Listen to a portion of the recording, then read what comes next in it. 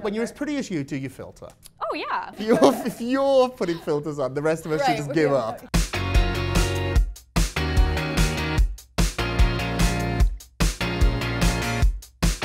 Hello, it's Rob and Christina from Bikini.com, and we're lucky to have Teresa Moore with us today. Teresa, thanks for joining us. Thanks for having me. So how did it all start for you? How did your career explode, and how did you get these great campaigns? I just started in New Zealand in high school modeling, and I just started working for brands. I did like the Neutrogena campaign, and I did W Magazine and Elle and Cosmo, and I'm in the Sports Illustrated casting call, so you can vote for me. Hi there, I'm Teresa Moore, and I'm originally from Tonga, which is an island in between Fiji and Samoa. The Sports Illustrated girls become like iconic names. Right. Rachel Hunter, Elle McPherson. Tyra, Heidi Klum. Yeah. Are you ready to become really that famous? Yeah, I'm happy to move it to the next level. Probably what you are most known for is this amazing video of you in your underwear walking around Paris. I forgot to wear clothes that day. It was a TV commercial for Triumph Lingerie, and I had a big summer hat and a handbag and Jimmy Choos. It's amazing. And my underwear. And that was a fun day. We had hidden cameras all around Paris so we could get the reactions from the Parisians. Right. What was the best reaction that you got? I think a couple of people came up and like shook my hand. Fucking amazing. Like, well done. Did you have to like psych yourself up to do that? No. I'm so comfortable. I've been modeling for a long time. At the moment in the modeling business, what everybody's talking about is the Kardashians, the Jenners.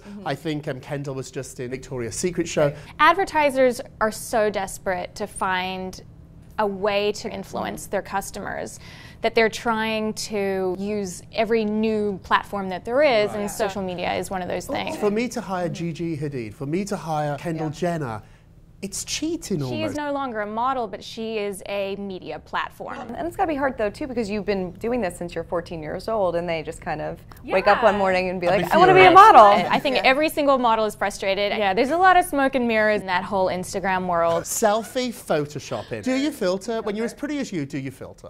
Oh yeah. Yeah, do you make sure the lighting's right and everything? If you're putting filters on, the rest of us should just give up. You're delightful. Thank you for being here. Thank you so much. Thank you.